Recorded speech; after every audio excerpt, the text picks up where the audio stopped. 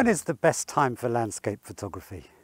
This is a question many people ask, and you've probably heard many of these answers. Golden hour, late evening, depends on the weather and conditions. Don't go out in the midday sun. Well, all of those are very true. But the real answer is it depends very much on the kind of photo that you are trying to get and the conditions. It's now 3 o'clock in the afternoon, right at the end of June. High summer. And to many people they may say, oh, that's the wrong time to be out doing landscape photography. But, as you're about to see, it's perfect given the conditions and the kind of photo that I want to get. Although it may be 3 o'clock in the afternoon, and to some, they may say that this is way too early to be out doing landscape photography. But when you've got conditions like this, patchy broken cloud, some of it very dark and very thick, that cloud diffuses the light and makes the conditions absolutely perfect for this kind of photography. Now the problem with ordinarily shooting in the afternoon is that the light is too harsh, and yeah, when there's no clouds and the sun is bright and the sun is strong, then the light is really harsh. But when you've got lots of clouds around, moving, diffusing the light, casting patchy light across the landscape, light and shadow, then these are all the ingredients for a perfect afternoon's landscape photography. As you can see now, I've just shown you what this sky looks like, and the sun now is just breaking out of the cloud and lighting all this golden wheatgrass here. Now there's still shadow up there, of course, but you can see now how now the clouds are moving and now the light is fading on the foreground here, and it may well move up there. Now the light is moving, it's patchy, and that's really, really great for landscape photography. Now the other thing about coming out at this time of day is when you want to get an image of those lovely white puffy clouds, the kind that look like they've been washed using Persil, and those lovely gorgeous blue skies. If you want to get these kinds of pictures, then you don't want to come at the golden hour, because if you come at the golden hour, you're going to get golden light, golden pictures. The landscape will be bathed in this golden glow, which is lovely, of course it is. But as I say, that depends on what you want. If you want lovely, lush green colours, if you want pure white clouds as pure as the driven snow, and if you want those lovely deep blue skies, then this is the time to come out, when the sun is higher. When the sun is lower, the colour temperature is much warmer. So that's not what we want. We want to come out now when the sun is a bit higher in the sky. Now the other thing about photographing clouds, when you've got patchy clouds and patchy blue sky, you want to get that definition in the clouds. And the way to do that is simply to shoot at this time of day. Now, the thing about photography and the thing about photographing scenes is it's all down to the angle of the light. And when the sun is low, then when you're shooting a scene like this and the sun is much lower in the sky over there, then the light is more, basically the clouds are being lit straight on. And when you light something straight on, then you don't get all of the definition, because it's the shadows that give shape and definition to an object. If you look at these two pictures I'm going to put up now of the moon, the first one is when the moon is full. And when the moon is full, the light is being shone on the moon directly from the front. The sun is basically facing the moon. And you'll see in this picture that the moon is almost two-dimensional, that there's no definition. Now if we look at this picture here, this is shot when the moon wasn't full. And in this situation, the sun is not directly opposite the moon, the sun is off to the side. So the light is falling from the side. So it's then casting the shadows, which is then bringing out all the shape and texture of the moon. Now you can see all the craters on the moon and everything. And that's because of the angle of the light. Now it's very much the same with the clouds. If you want to get those lovely white clouds, but if you want to get all that shape and definition and texture in the cloud, then you want the sun to be higher, so the clouds are being lit from above and not directly onwards. And that can only be done earlier in the day, sort of midday or mid-afternoon, around about now. 3 o'clock is a perfect time. The sun is right up there. Yeah? And the clouds, when they do come and appear over there, will be lit from above. And then we'll see beautiful, lovely textured clouds against a beautiful deep blue sky. And hopefully some nice soft diffused light falling on that church and some lovely light falling here on this golden wheatgrass field. So I've got my composition set up. I've included a lot of the foreground grass here, and I've got that twisty little road in the edge of the composition there. I've got the church almost in the middle and a nice amount of sky there, and hopefully at the moment there's no clouds there, but hopefully some of these clouds are going to move in the right direction, fingers crossed, and give me some lovely cloud over that church there. I'm set up on a f16 and I'm focused here on the foreground grass because I'm quite close to it. So you always want to focus on the closest object. So I'm far enough away that I can pretty much focus a third of the way into my scene to maximize my depth of field. And I've set f16 and I've got a case polarizer on there. So the polarizer is really great. I can use that to darken that blue sky a bit, and that will really also help to bring out the definition of those clouds when they drift over. Now it's a little bit breezy, so I'm kind of hoping that maybe I can get a slightly slower shutter speed and get some soft movement in that foreground there, in that grass. So if need be, maybe I'll put a neutral density filter on there to stop down the light. We'll see. But there's no clouds there at the moment, so now it's a waiting game. Well, as life would have it, there's cloud all over here.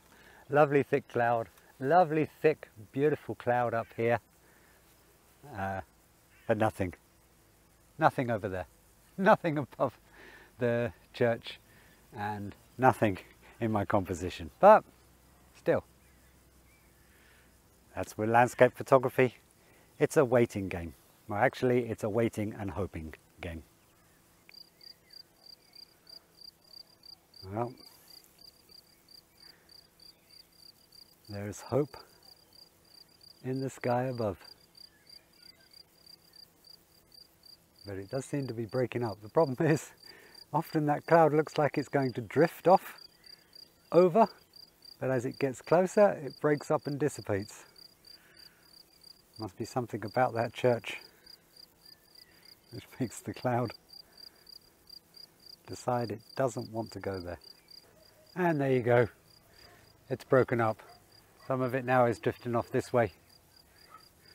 Still nothing over the church, but did get a nice moment, a very nice moment. Although there was no cloud there, there was some lovely light, fell on that hillside over there and on the church and on some of those trees. So I managed to crack off one shot. I'll stick that up there now.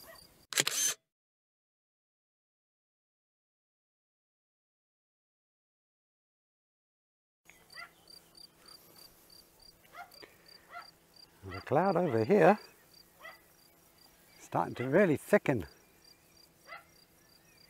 I think I just saw a flash of lightning over there. Well, there does seem to be some cloud coming now, but now this thick storm cloud has moved right over and is completely obstructing any light whatsoever. So, now I'll come back out if this storm passes over. Well, I finally got my clouds. Unfortunately, it's no longer 3 in the afternoon. It's something like 5 o'clock now. As you saw earlier, that storm was approaching and the clouds got really thick, and so I quickly packed up and ran for shelter. And it rained a bit, not too much. We were on the edge of the storm, but the storm did come, and now it's actually moved away, and now is the best part, the after storm light. Now everything's broken up. The sun is still pretty high in the sky because it's end of June, so although it's 5 o'clock, the sun is still pretty high in the sky. But the result now is we've got the whole scene is bathed in beautiful, beautiful light, and those clouds behind the church are really, really nice. I'd like them to break a little bit to reveal some of the blue in between, but at the moment it's still really nice, really, really nice. Now I've still got my aperture at f16, and I've set my ISO at 100 to try and get the lowest shutter speed I can. I've got 1/30th of a second. Now it's not that slow, so you might get a slight bit of movement in the grass. It is still blowing a little bit, but that's the slowest I'm going to get unless I put an ND filter on. But I'm not going to bother with that right now, I don't think. I might try it in a little bit, but I'll wait and see what happens with the clouds first. The clouds are moving nicely, so hopefully some of it will break up. Now I'm shooting on aperture priority. I'm not shooting on full manual. Gasps, I hear. You've probably heard many people say that if you're only a professional photographer if you use full manual. Well, that's, to coin a phrase, utter codswallop. You're a true professional photographer if you know when to use full manual and when not to use full manual. And this is a time when you shouldn't use full manual. For the simple reason is there's lots of clouds moving, the light is changing, and the light is changing all the time. And if you use full manual, then you're constantly going to have to be fiddling around with your exposure each time the light changes. And now I've got some lovely white cloud. And just as I said earlier, when the sun is up high and it's not so late in the day, those white clouds are really, really white. We've got some lovely shadow on there, so we're giving it lots of texture as well. And the fact that it's lit from above is really bringing out the definition and separation from the blue sky behind. And the polarizer also helps to do that. By using the polarizer to darken down those blue skies, so you can see here when I turn the polarization off, the sky looks kind of a pale blue, which it does actually now too.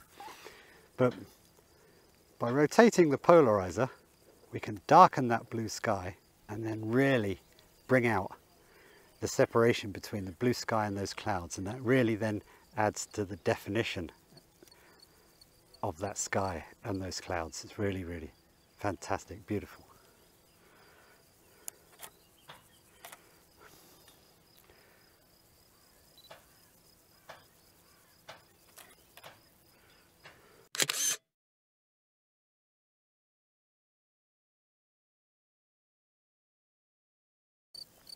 You're getting some lovely shapes and textures now in the sky, in those clouds. And that's why in landscape photography, clouds really make a scene. When you've got a blue sky with no clouds, it's pretty featureless. But the clouds really add to it. And as the clouds move and change, they create these wonderfully interesting shapes.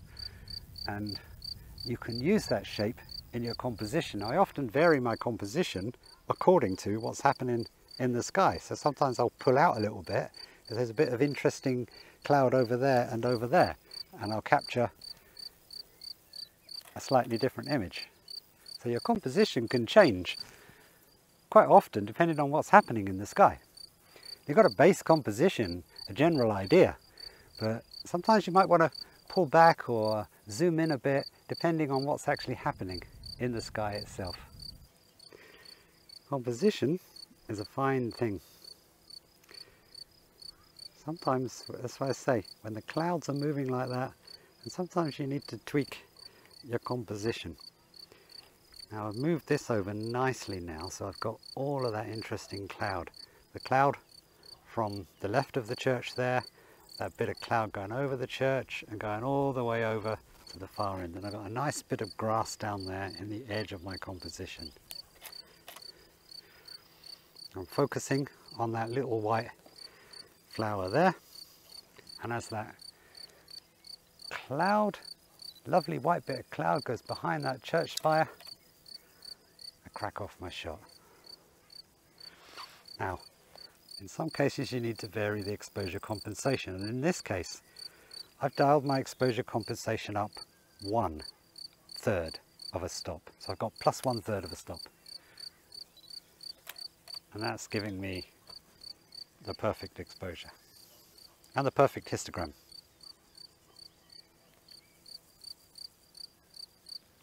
Lovely.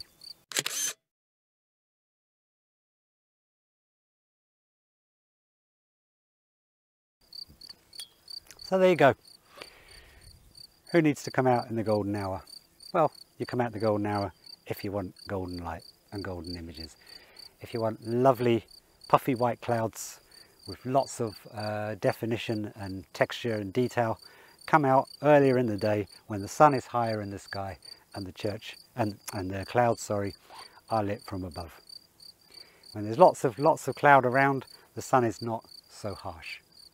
And after the rain and the storm, the light, the scene itself is very clear. It's nothing like a good storm to clear the air itself. So I hope you found that useful, and as always, if you did, please give this video a like. Please subscribe to my channel if you're new to the channel. Check out some of my other videos, and thanks for watching. Catch you later. Bye bye.